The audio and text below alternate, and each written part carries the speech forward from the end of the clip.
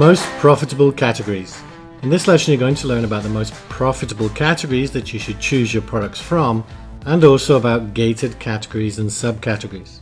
So top level categories are an important part of the product selection process. This is because the BSR, best sellers rank, of a product is tied to the top level categories and not the subcategories. Now, for the most part, the top level categories are self-explanatory, and when we start searching you will see specific examples. Now, not all top level categories are created equal, and we are only interested in ones that are profitable and that we can find products that match our ASM criteria. Now, you can download a complete list of these profitable categories that we recommend below this video. We strongly recommend you only choose these categories for your product searches, categories requiring approval. Now, included in the category list download are categories that require approval, otherwise known as gated categories. To sell in these categories, you need approval from Amazon. This is quite a difficult and lengthy process, and you need to already have supplier invoices for most of them.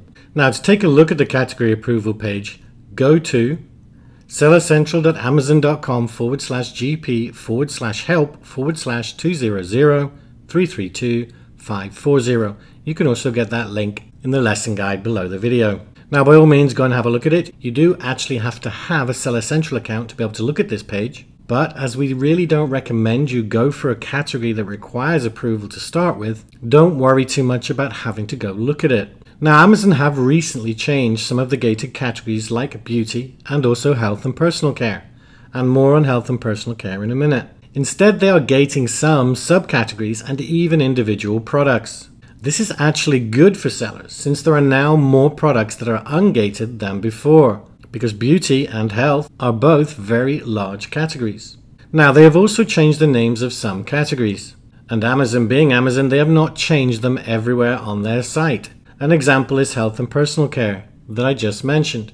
You might find this in lists in Seller Central, but it no longer exists on the Amazon site itself. Now, importantly, we are only really interested in the categories they are showing to the consumers. These are the categories you will find in the download below this video.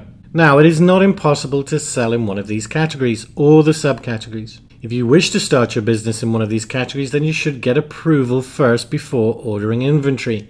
However, to get approved, you need at least 3 commercial invoices for most of these categories, which kind of implies you need to have ordered inventory. So this is one of the main reasons we say that for your first product especially, you should avoid any gated category or subcategories.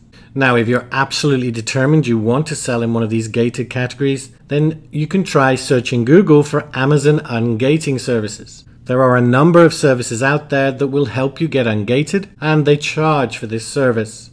It can range from anything from $200 to $400. Now, do not let gated categories deter you. There is still a huge amount of profitable product opportunities in the normal categories, in other words, ones that are not gated. If your interests lie in one of the gated categories and you can't get approved, find a product in normal category for your first product.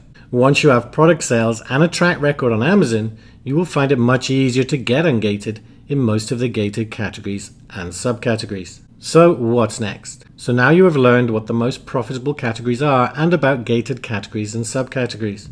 In the next lesson, we are going to make your job much easier by giving you a list of actual products to avoid selling. So your action step, download the category list below and take a look and identify what categories might appeal to you the most. But that's it for this lesson. Take care.